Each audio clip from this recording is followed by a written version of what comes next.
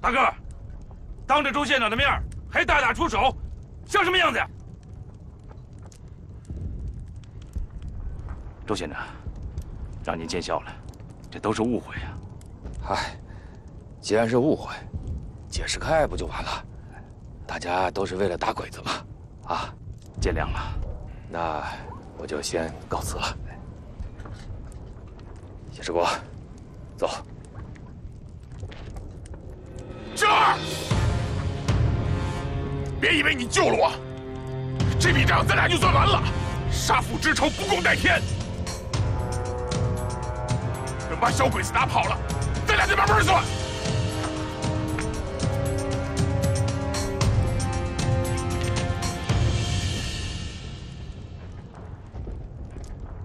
副营长，汇报一下兄弟们的阵亡情况。战死的弟兄20多人，还有30多人负伤。狗日的小鬼子！副营长，让我带弟兄们跟他拼了！大哥，越是大敌当前，越要冷静。我看这小鬼子的打法是骚扰引诱。这西关是滕县的西大门，咱们的任务就是把这儿守好了。是。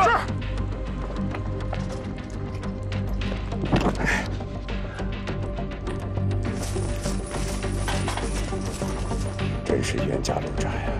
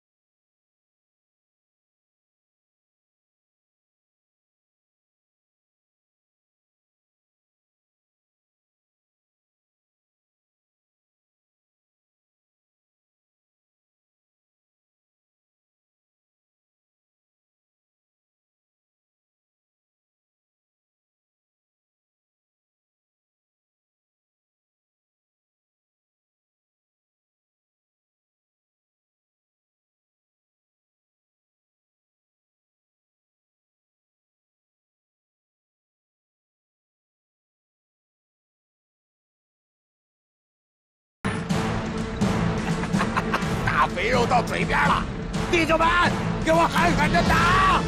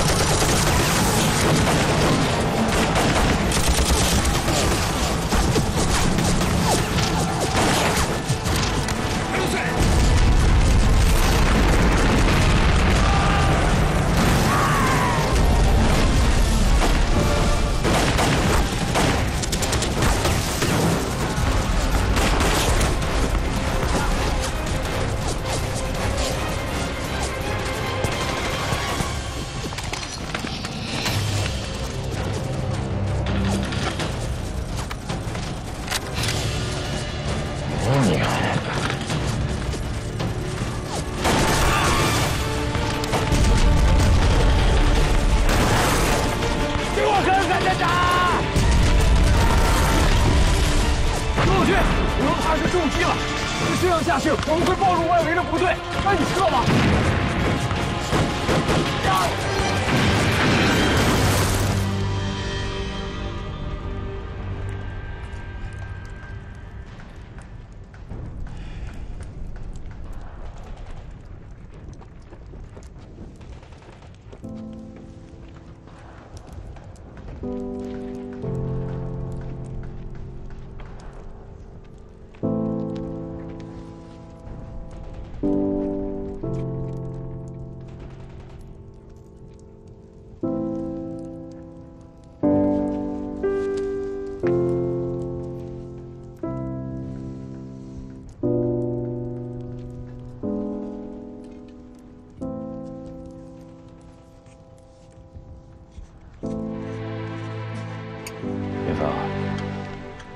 听我一句劝吧，别那么拼命了，听见没有？这是命令。是。多余的大道理我也不跟你说了，如果你还当你是特一营的人，你就要学会顾全大局。你就要首先照顾好你自己。你的命不仅只属于你自己，明白吗？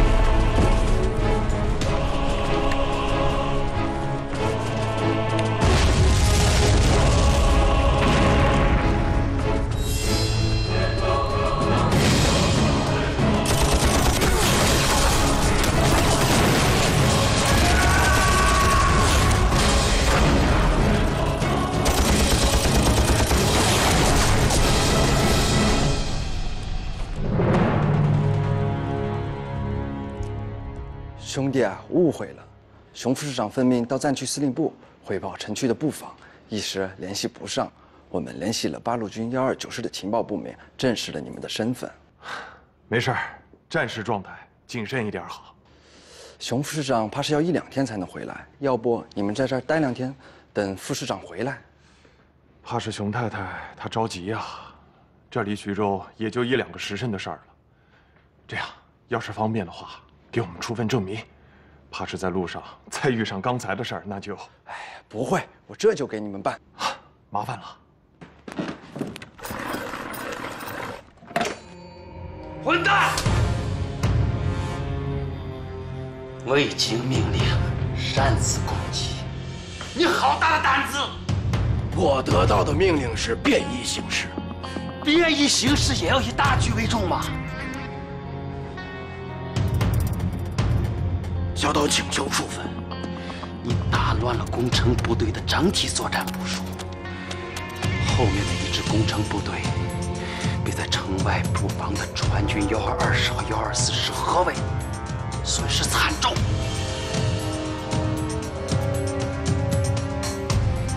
滚下去，待命。嗨。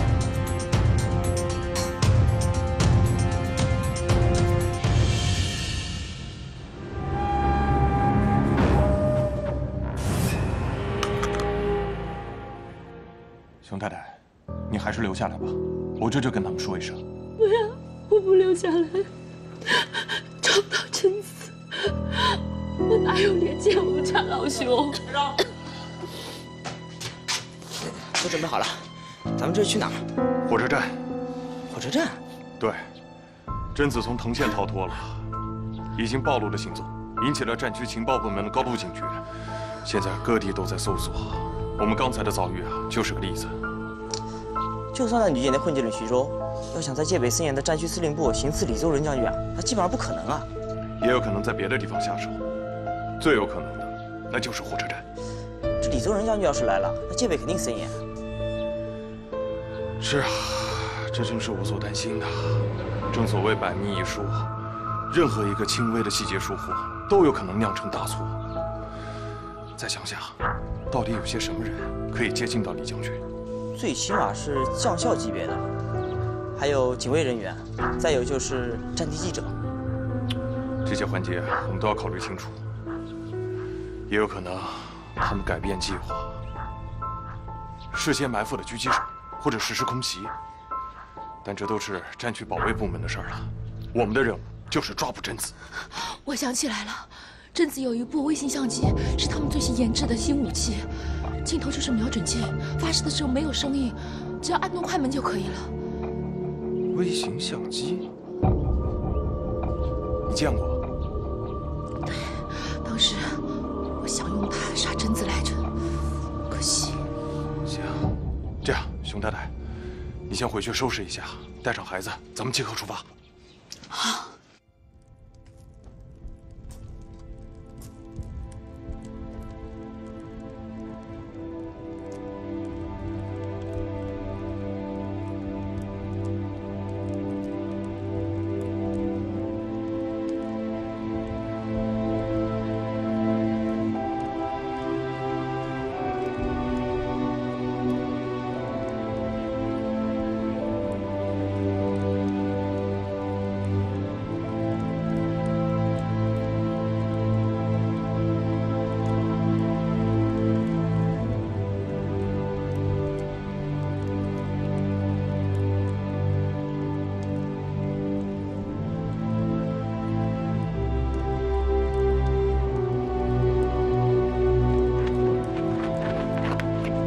没资格。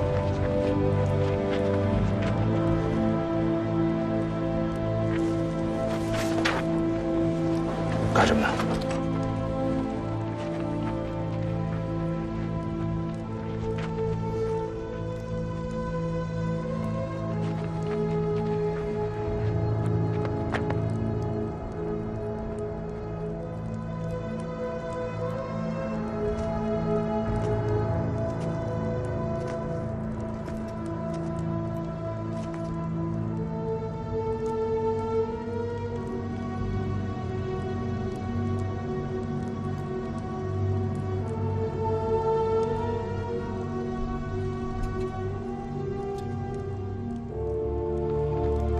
记住，人在，红绳在。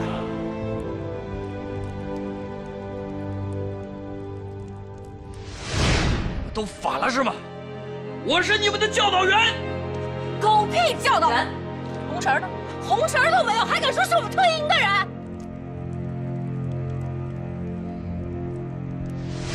放心给我！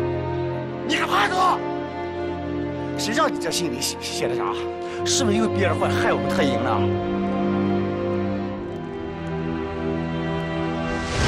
他可是59军的作战参谋，老子没看到59军的作战参谋。老子只看到了叛徒。没资格。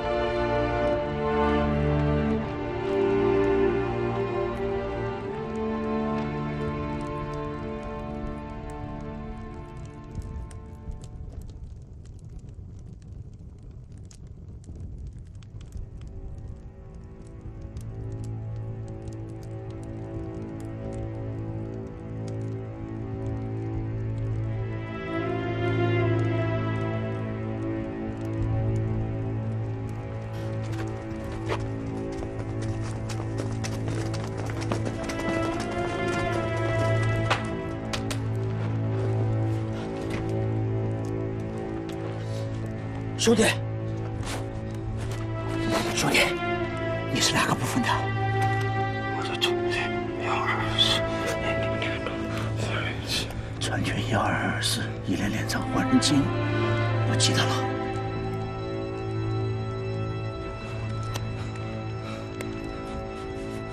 啊，告诉你，我是特一营的人，我要不死，我一定把这个信给你带到。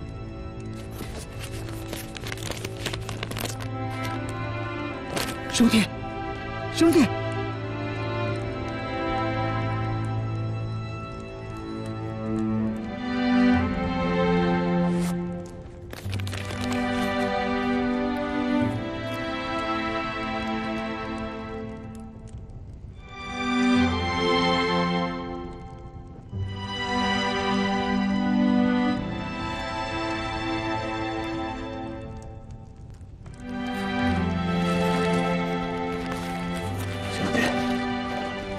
信吧，我一定给你带到。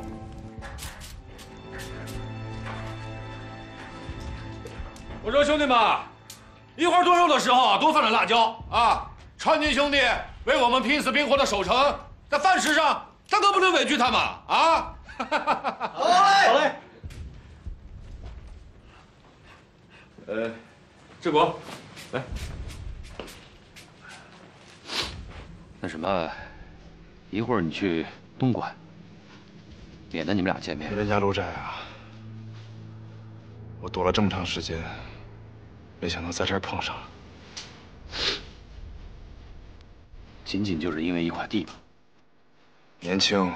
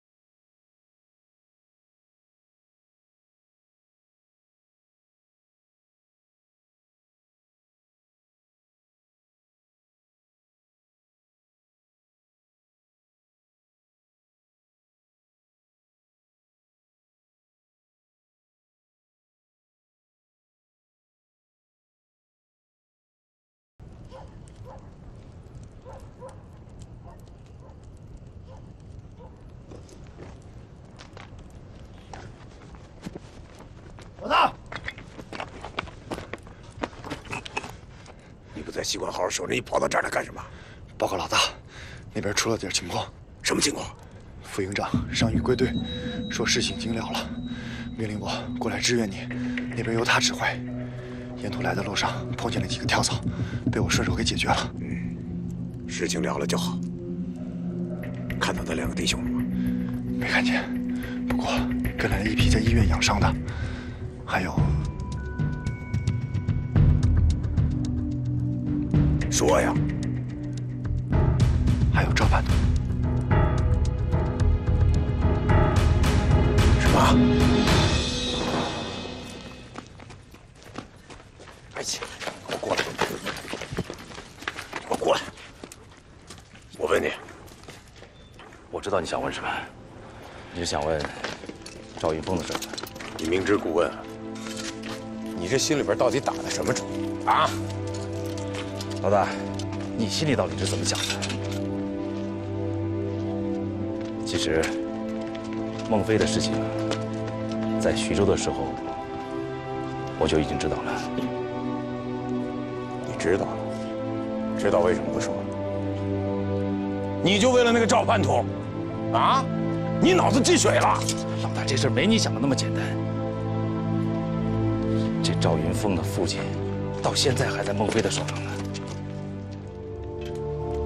老大，这事儿说来话长了，但是我就告诉你，赵云峰是咱特营的汉子，他只是被孟非无意间给利用了。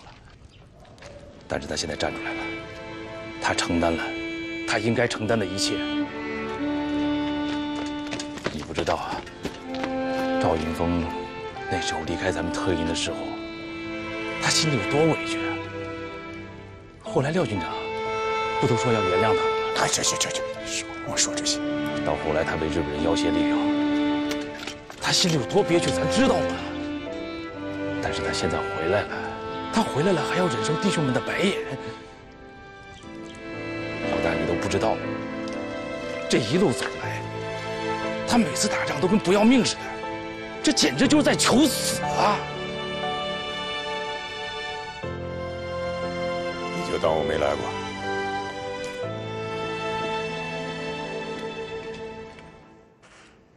根据你刚才提供的情报，我已经可以了解川军高级将领的城防部署。你刚才提到的那个唐军团85军第4师陈大庆部的高炮旅，具体在什么位置？大致在落凤山一带。好，我会立即派小岛去侦查，确定这个高炮旅的阵地方位。感谢贞子小姐为我军提供这么重要的情报，我为大日本帝国有你这样优秀的特工而感到骄傲。谢谢钟佐。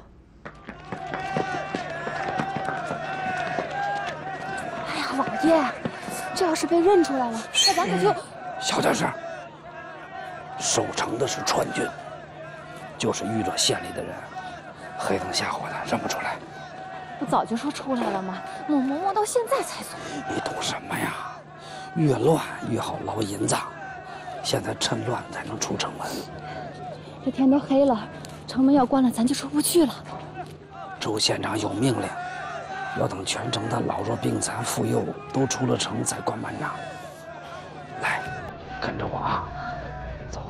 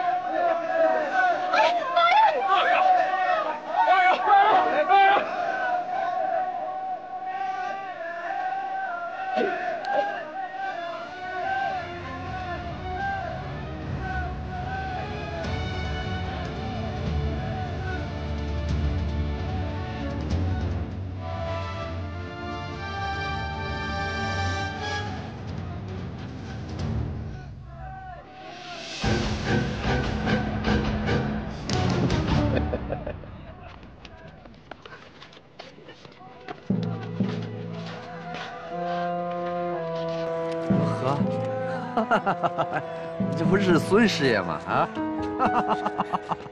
张司令啊，没想到在这种时刻，孙师爷还有这种感情。嗯，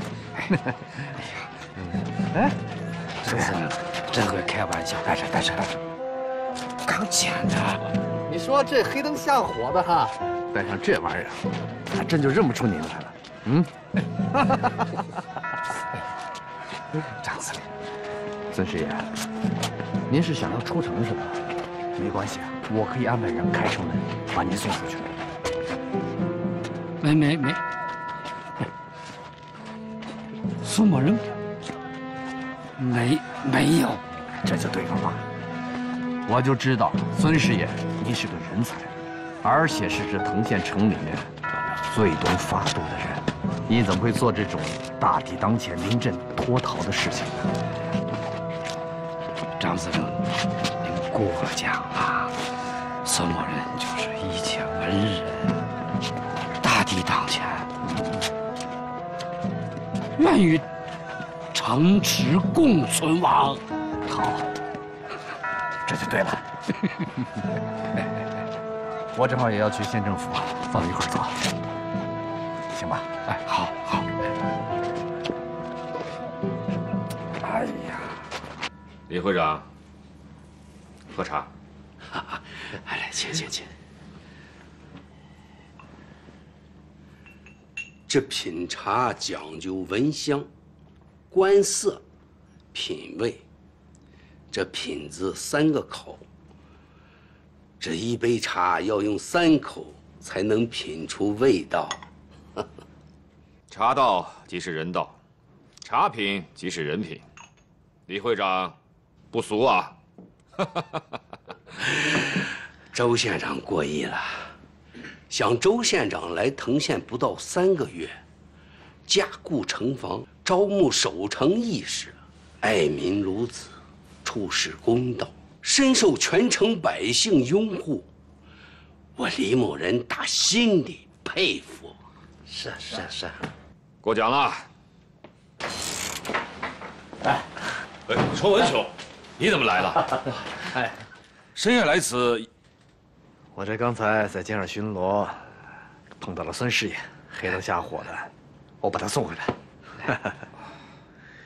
那行，那你们接着聊，我还要巡防呢。告辞。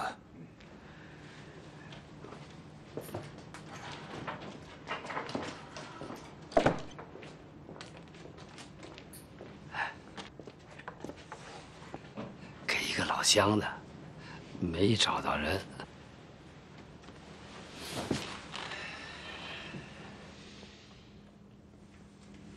李会长，接着说。正因为李某对周县长心怀敬意，才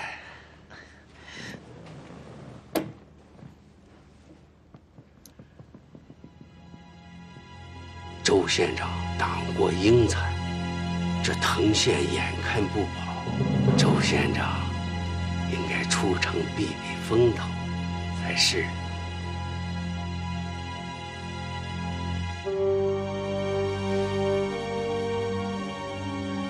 我要是不走呢？周县长如果不走，这军队和老百姓势必要死守县城。一旦鬼子攻破县城，到头来遭殃的还是百姓啊！周县长，走吧，这盘缠都为你准备好了。您就放心吧，周县长，我们已经成立了维持会。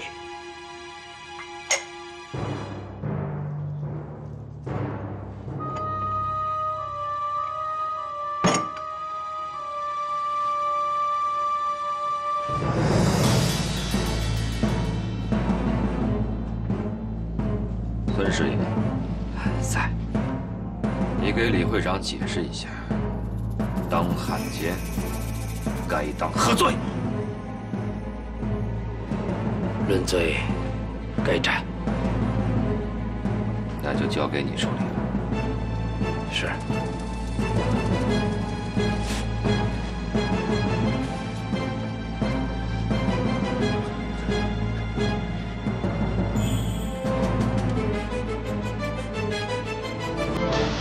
这徐州的真不是菜品。开玩笑。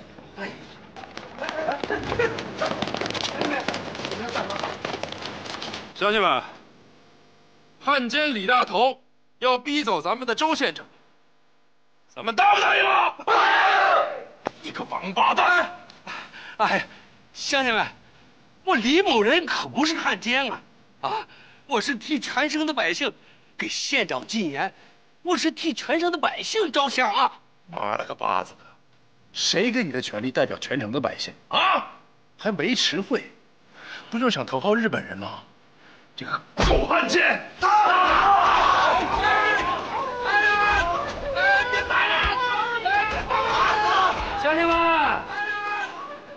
乡亲们，乡亲们，听我苏某人说一句话：李大头等人固然可恨，可是毕竟还没有成为汉奸的事实。周县长的意思，给他们一个赎字的机会，让他们为守城的义士捐财捐物，由我负责监管。捐，我们捐，一定捐。乡亲们，时间不早了，大家散了吧。乡亲们，既然周县长发话了，散了吧。散了。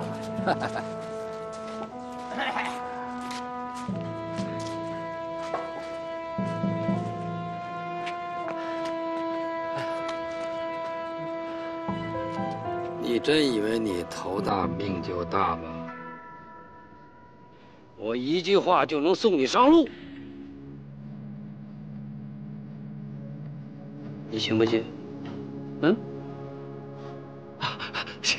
行，快！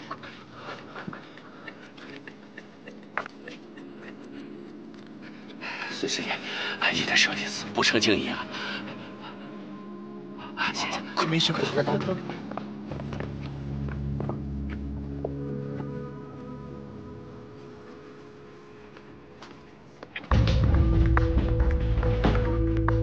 飞机已经准备完毕，赖谷支队长的援军已经准备就绪，请您指示。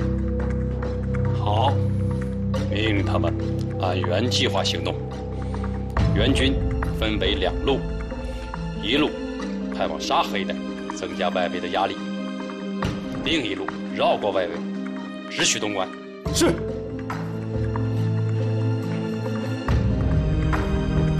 滕县。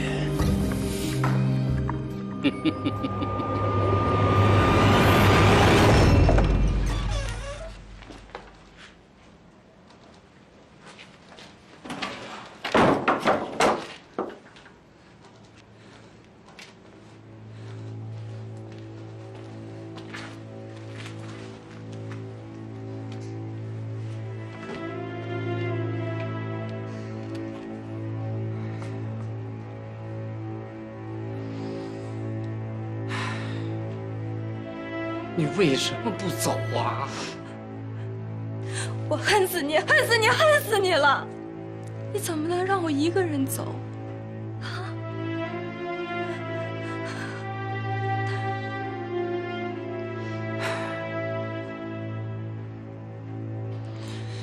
你傻呀！啊！出了城门了，多好的机会呀！只有走了，才能活着。老爷，柳红离开你，一个人活着，还有啥意思？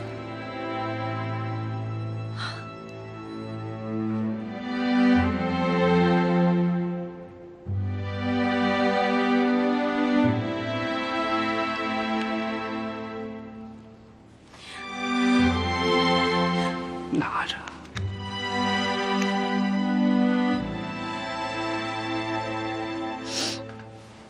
老爷，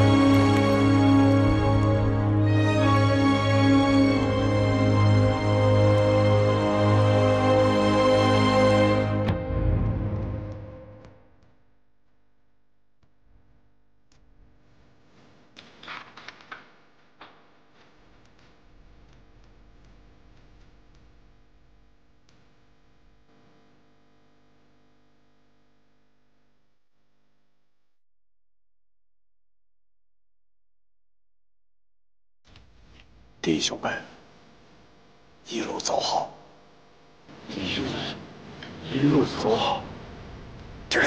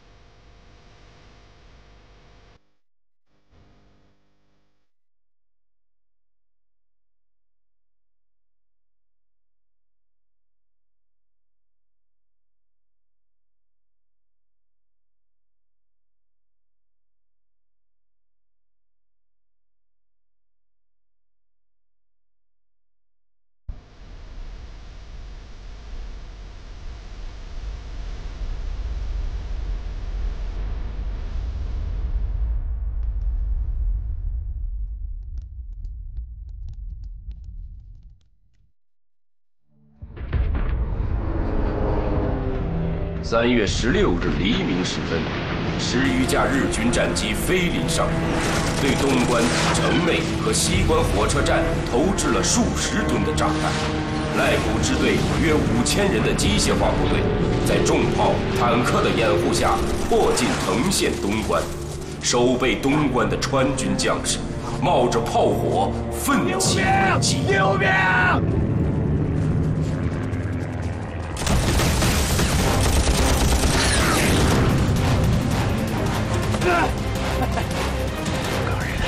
咱不能在这儿趴着挨了。大宝，命令弟兄们把所有的轻重武器分成3组，给我把那个铁疙瘩打下来！快去！是。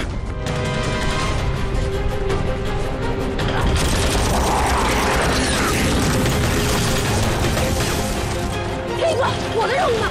你的任务就是保护好你自己，还有那俩记者。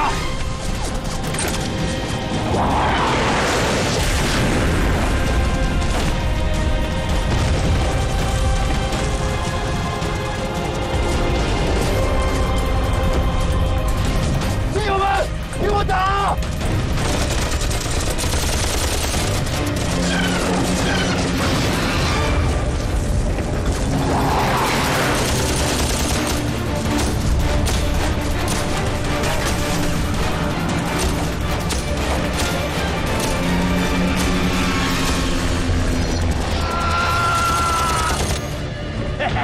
狗日的小鬼子，有本事你们再来啊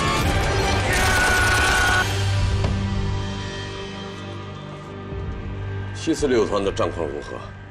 师座，刚刚接到消息，滩上旧部伤亡惨重，除少部分人突围外，其他的人全部战死。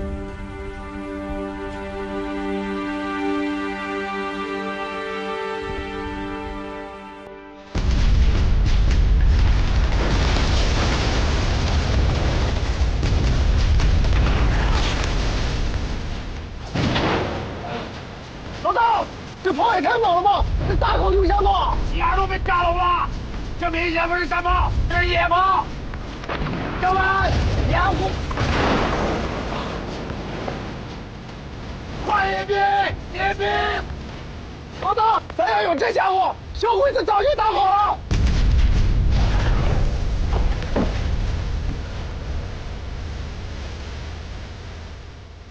真的是。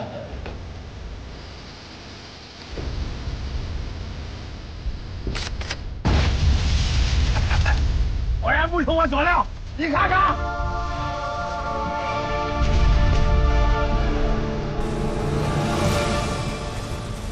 看见了，在小树林里有10几门呢。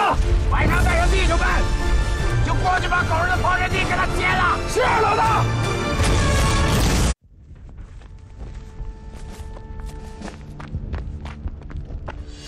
报告，战区司令部李长官急电。2号所部现在什么位置？刚刚收到消息，陈大庆率先头部队已到达滕县南沙河，遭到日军第63联队重炮袭击，损失惨重，已报敌重炮阵地方位，请求炮火支援。给2号回电，停止战斗，部队撤回龙山待命。已经接近藤县了，只需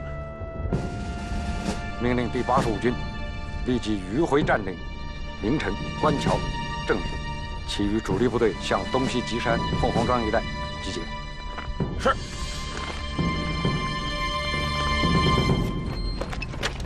弟兄们，这儿就是县城。小鬼子的炮阵地就在县城的西北角上。从这儿到县城，大概距离5公里的样子。这块儿是川军的防区，炮兵阵地前沿大概1公里的样子，是小鬼子的防区。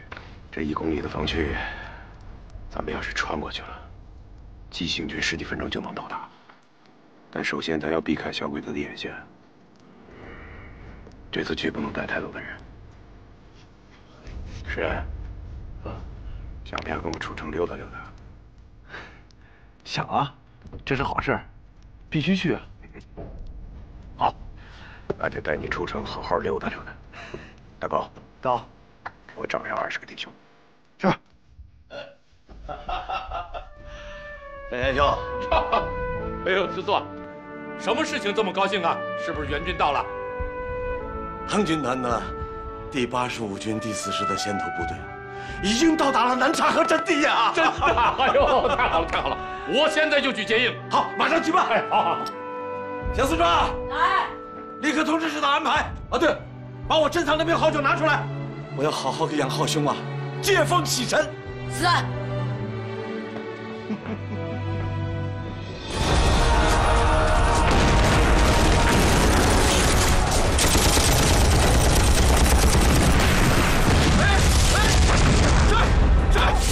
兵力部队撤回龙山待命，撤，支持命令。是。这种手，对不住了。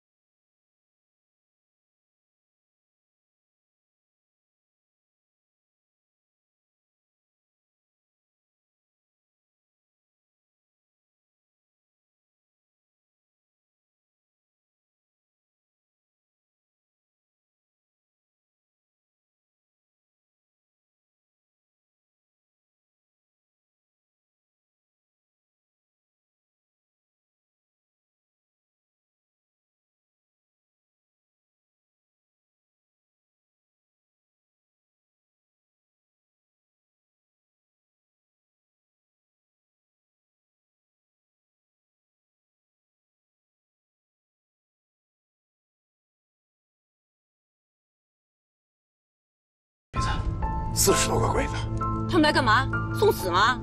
难怪他们在封锁城门呢。这大黑天的，随便往哪一躲，谁瞅得见呀？那不能便宜了他们。正好川军弟兄们腾不出手来，还有咱们。咱们不要着急赶回去吗？着什么急？吃饱了正好消消食儿。大狗，老大，怎么着？吃饱了没有？啊，吃饱了跟我出去溜一溜，好好消消食儿。是。哎，大狗，这事儿还是让我去吧，这儿在你手里。行啊，便宜你了，交给我吧。小胖子，跟我走。小胖子，跟我走。天翼哥，就这么着让他留下来了？哎，铁蛋儿，你还记得跟他们一起来那个机要员吗？我听说了，你说当时这事都怪你，你非要让大家保护他，早知道就该一枪毙了他。哎呀，是啊。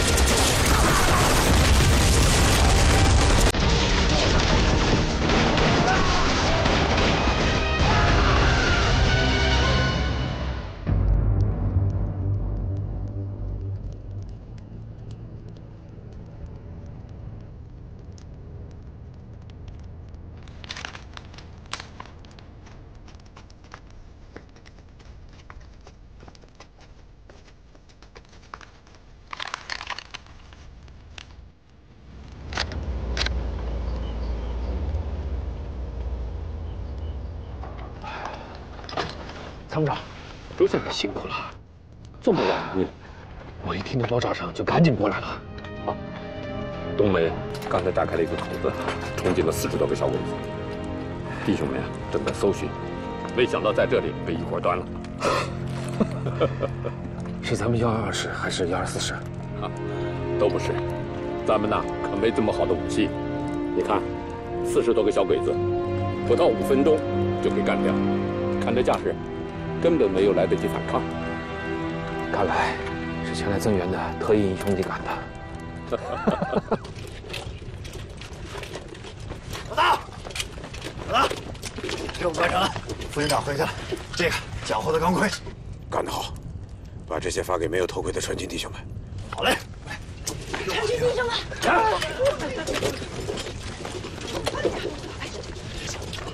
告诉弟兄们，晚上行动。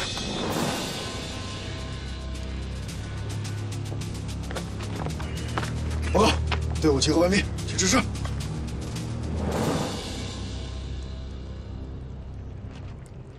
铁蛋出来。干嘛？我还想问你干嘛？你跟着我干什么？那么危险，我在你身边。大哥，挺倒霉的，对不住了。 哎，干嘛？放开我！天一哥，你要小，放开我！你要小心！弟兄们，这次这任务异常的艰辛，即便是他再艰辛，咱们也要去，因为咱们每炸到敌人的一门重炮，就会缓解川军弟兄们守城的一份艰辛。 是我们的川军兄弟打好招呼了，绳子也准备好了，干得好！出发！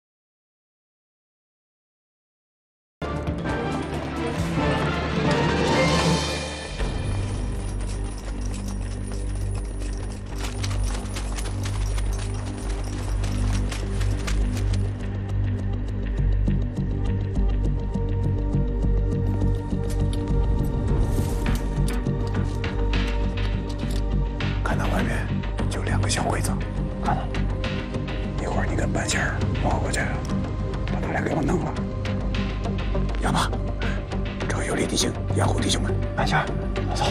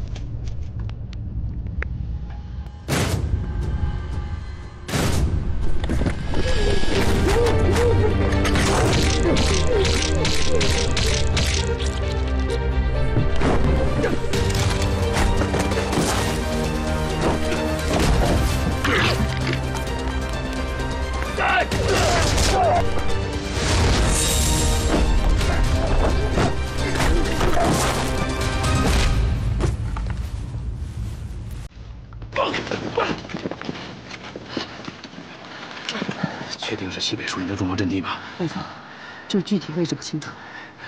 那地我知道，白天我去侦查过。弟兄们，快！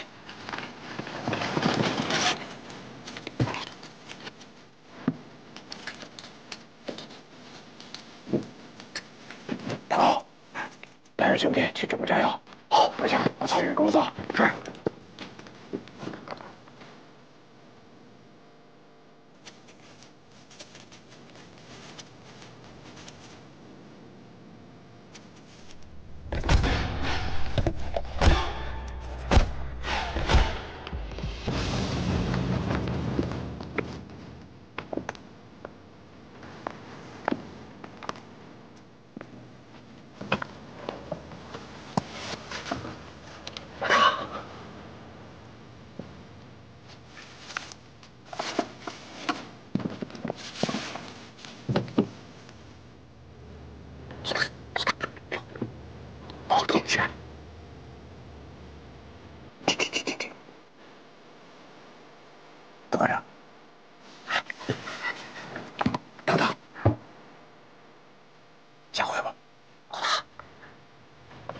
东西看见了，你不拿着，怎么回去啊？拿点儿，拿点儿就拿点儿吧，其余的都给我炸。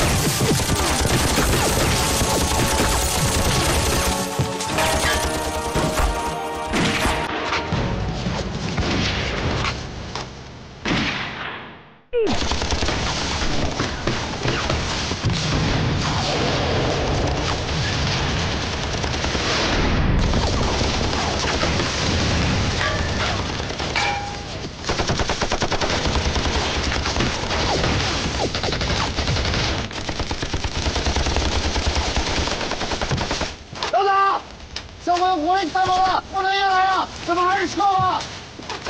你们先撤，在外面等我。撤。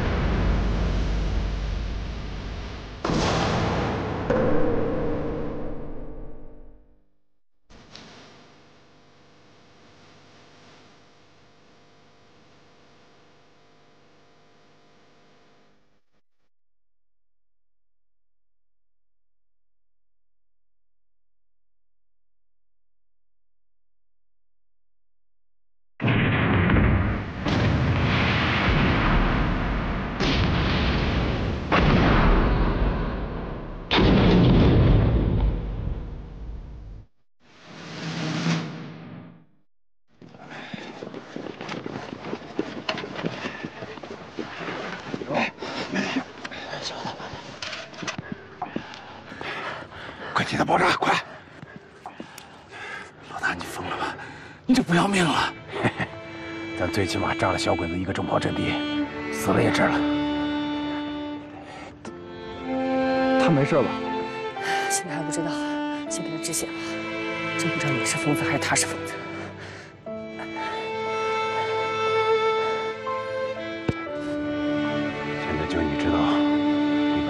后果，你最好把他给我看紧了。我也不知道他怎么就变成这样了。行了，这里不是久留之地，咱们得赶紧走。我估计咱们的原路已经被小鬼子给封了，咱得另辟蹊径。哎，不是有人知道有条捷径吗？搁哪儿？到。你知道那条小路吗？知道。好，你在前面带路。好，进来，走。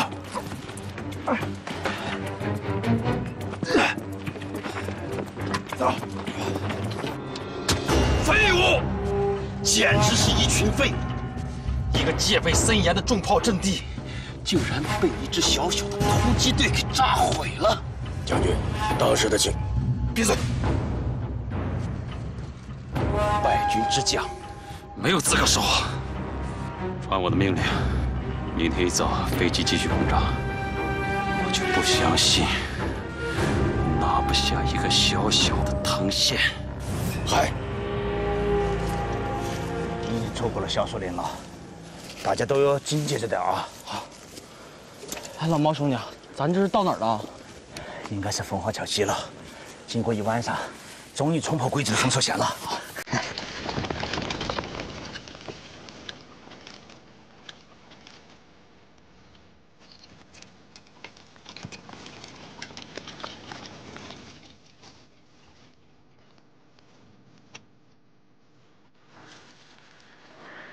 我爷儿在，这里可能是小鬼子临时存放军用物资的小仓库啊！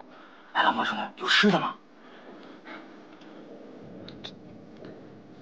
都不许乱动啊！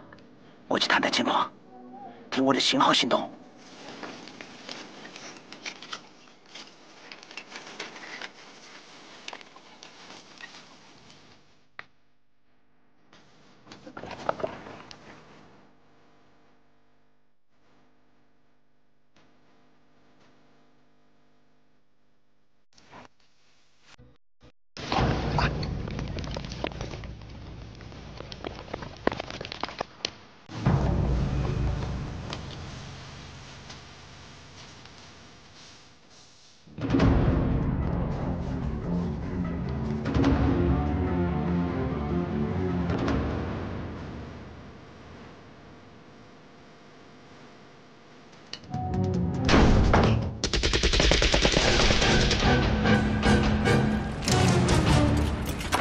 鬼儿子，我们2天了，他们在这里是有吃有喝的啊！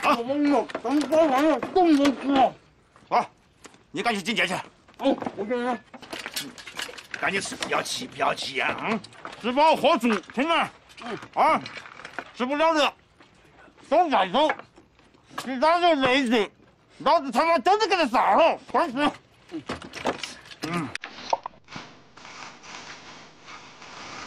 开枪！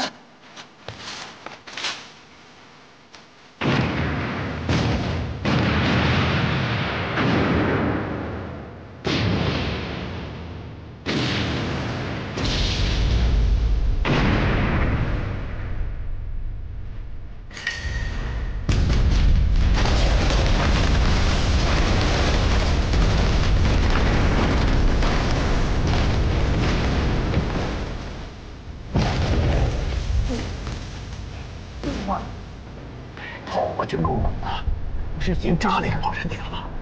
这小鬼子到底有多少炮阵地？走到这边看看。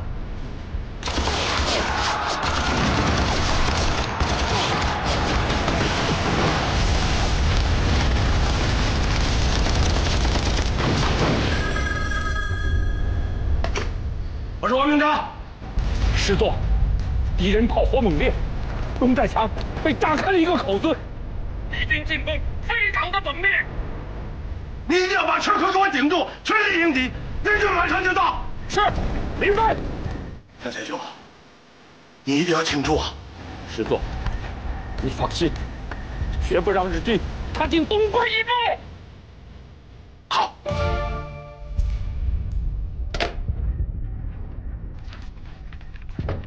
师座，长江河危机，请求支援。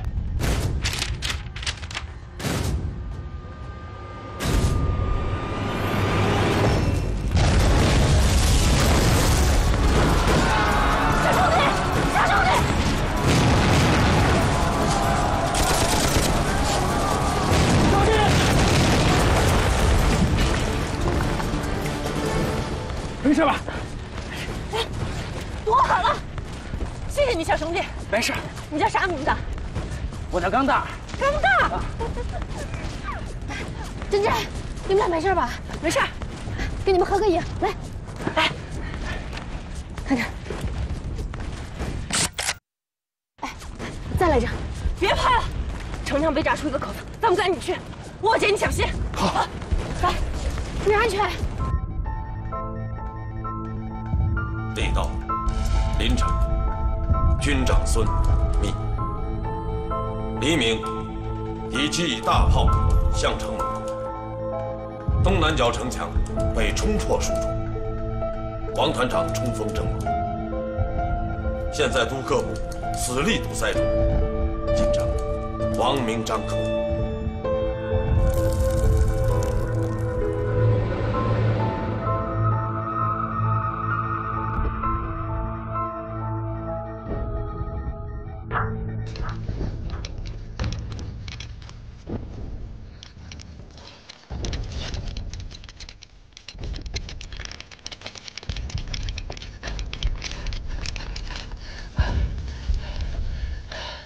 那个炮火也很猛啊，轰炸以后都消失了，也不知道老大他们抵不抵得住啊。俺们冲进去，死要和兄弟们死在一起。蒋大发，你不怕成了你的舌头啊？啊！现在县城被鬼子围得像铁桶一样，15吨的重炮，90几门呐，15吨大炮，刚刚山崩地裂的响应就是啊。对呀，你们还记得坐地炮的警察局吧？啊，那么一座大楼。1颗炮弹就可以把它炸成鱼汤啊！真不知道老大他们怎么样了。守住县城是他们的死任务。老毛，我们现在该怎么办？大家跟我听好了，我们就是死，你要为老大和弟兄们守住和看好那条退路，答应他们能活着回来。跟我上！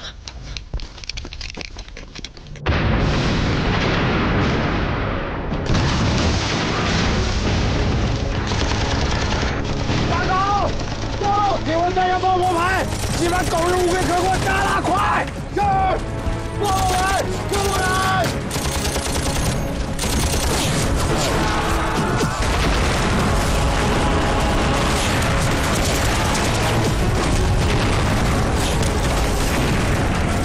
掩护他们！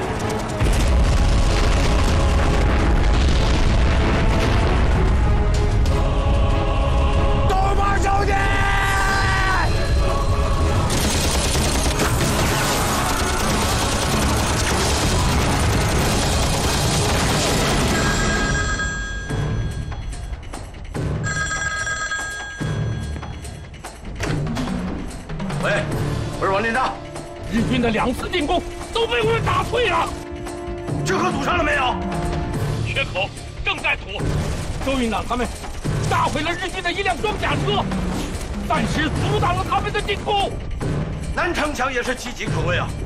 东南角被敌人炸开了2整座上的口子。14连团的王林团长正率众堵口子呢，没有后备力量支援你们了，你们一定要挺住啊！师座，你放心，绝不让日军踏进东关半步。哎，好像是周县长。哎，是周县长，他带领近100名义士来增援我们了。陈先生，一定要确保周县长的生命安全。你放心，绝不让全城的老百姓失去主心骨。放心吧。喂，喂！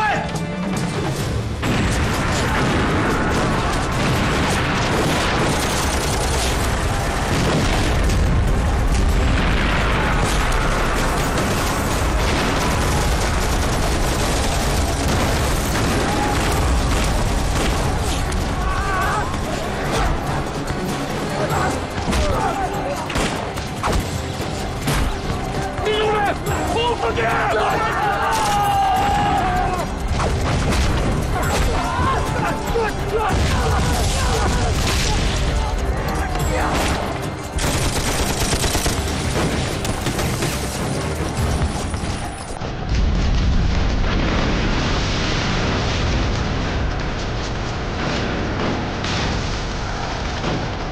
将军们，过来！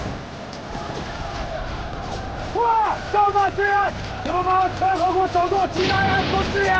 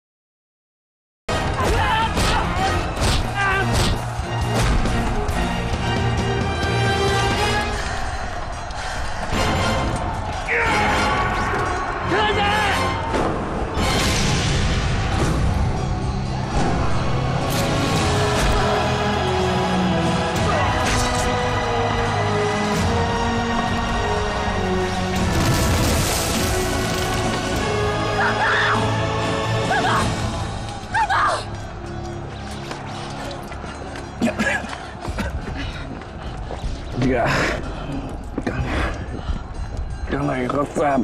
胡说！你胡说！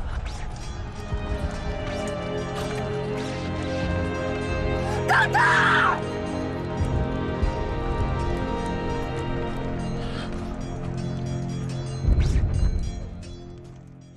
木桃那边什么情况？邹参谋长亲临南城墙指挥，东南角被炸开的破口还没堵上。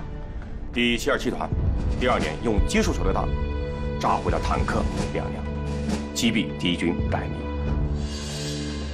伤亡情况怎么样？第2年在日军猛烈的炮火下，全部阵亡。日军40-50名乘势登上了城墙，被727团第1营营长王成玉率部全部歼灭。东寨墙后，缺口没堵上，向前是深受重伤，正率部苦战。你立刻率领师部的警卫人员，火速增援不逃。执行命令。是。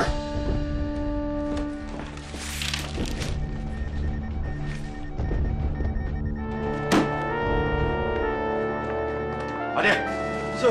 地道，临城军长孙密，敌炮兵猛攻我城内及东南城墙，东门附近又被冲毁数段。敌步兵登城，经我军冲击，毙敌无数，已将其击退。若友军再无消息，则孤城为矣。锦城王明章口。谭国军团无事，占据李长官增援滕县的命令，其85军主力正在向东西吉山、凤凰庄一带集结。第4师陈大庆率先头部队按照原定计划抵达南沙河，之中闻听后派出了接应部队，想不到空欢喜一场。陈大庆还是好样的，他名义上有个高炮旅，但没有指挥权。战斗打响后不久就被撤了。陈大庆率领部队在龙山苦战，死死牵住了日军第63联队的部分主力，右翼却在虎山被敌人紧紧咬住。增援部队呢？增援部队已经全部让日军牵扯住，已经无法靠近滕县了。第89师不就是在关桥附近吗？汤恩伯就这样眼睁睁地看着我川军122师被困死在滕县。李长官极度严令89师驰援滕县，又派战区副参谋长前去监督，可是他们只听命于汤丁团长。军座，要不要把这个事情告诉知州啊？